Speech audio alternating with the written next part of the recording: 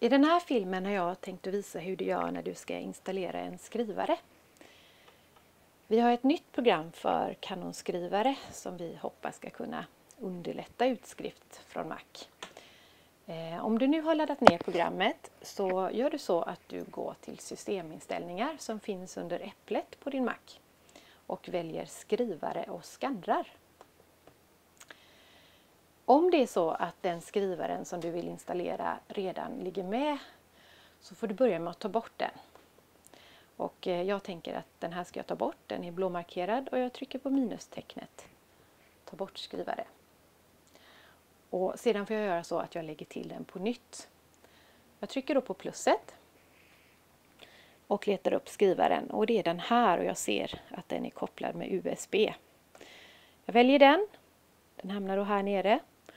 Och det jag nu ska göra är att välja en drivrutin. Och den hittar jag nu tack vare att jag har installerat den här nya programvaran.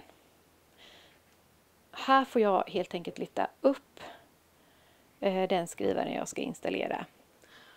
Och den har ju då samma namn som skrivaren, den här drivrutinen.